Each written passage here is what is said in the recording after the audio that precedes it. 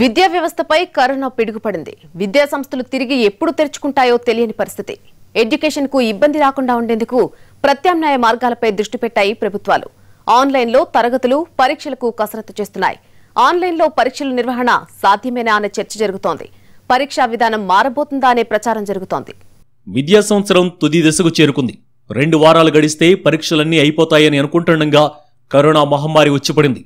విద్యా వ్యవస్థను గందరగోళంలో పడేసింది. ఊహించిన ఉత్పాతంతో విద్యారంగం అతలాకుతలమైంది. విద్యార్థుల భవిష్యత్తుపై తీవ్ర ప్రభావాన్ని చూపుతోంది. మాయదారి రోగం పోయేదెప్పుడో, విద్యా వ్యవస్థ పట్టాలెక్కేదెప్పుడో తెలియని పరిస్థితి.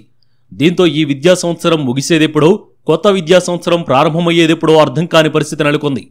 అనేక రాష్ట్రాల్లో చాలా పరీక్షలు మధ్యలోనే అర్ధాంతరంగా ఆగిపోయాయి. మరికొన్ని పరీక్షలు వాయిదా పడ్డాయి. లాక్డౌన్ ఎప్పుడు ఎత్తేస్తారో తెలియని పరిస్థితి. పరీక్షలు తిరిగి మళ్లీ ఎప్పటి పద్ధతిలో నిర్వహించడం సాధ్యమేనా అన్న ప్రశ్నలు తలెత్తుతున్నాయి. ఈ సమయంలో ప్రత్యామ్నాయాలపై కేంద్ర రాష్ట్ర ప్రభుత్వాలు దృష్టి పెట్టాయి.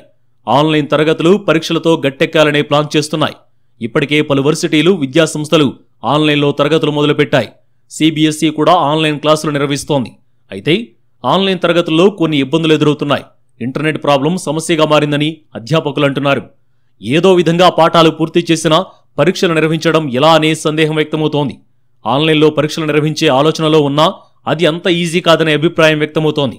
ఎంట్రన్స్ టెస్టులైతే ఓకే, కానీ థియరీ పరీక్షలు కష్టమనే వాదనలు వినిపిస్తున్నాయి. ఆన్లైన్లో డిస్క్రిప్టివ్ పరీక్షలు రాయటం విద్యార్థులకు కూడా అలవాటు లేకపోవడం పెద్ద తలనొప్పిగా మారింది. మిగతా విద్యార్థులతో పోల్చుకుంటే ఇంజనీరింగ్, PG విద్యార్థులకు ఆన్లైన్తో కొంచెం ఎక్కువ సంబంధం ఉంటుంది. అయినా ఇబ్బందులు వస్తాయని ఇంజనీరింగ్ కళాశాలల యాజమాన్యాలు అంటున్నాయి.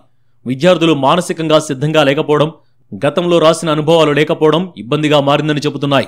అయితే పరీక్షల విషయంలో AICTE ఆలోచిస్తుందని, ఫార్మేట్ మారే అవకాశం ఉందని తెలుస్తోంది. దీనికోసం ప్రతి కళాశాల నుంచి 5 పేర్లు పంపించాలని కోరినట్లు చెప్తోంది కాలేజీ యాజమాన్యాలు. పరీక్షల నిర్వహణ కష్టమైతే గత సెమిస్టర్ల ఆధారంగా విద్యార్థులకు మార్కులు వేయాలనే వాదనలు వినిపిస్తున్నాయి. కరోనా మహమ్మారి కాస్త విద్యార్థుల జీవితాలతోనూ ఆడుకుంటోంది. పరీక్షలు నిర్వహించే అవకాశం లేకపోవడంతో అటు నిర్వాహకులకు, ఇటు విద్యార్థులకు ఎటు పాలుపోలేని పరిస్థితి నెలకొంది. ఈ వైరస్ అదుపులోకి రాకపోతే వచ్చే విద్యా సంవత్సరంపైన తీవ్ర ప్రభావాన్ని చూపే అవకాశం ఉంది.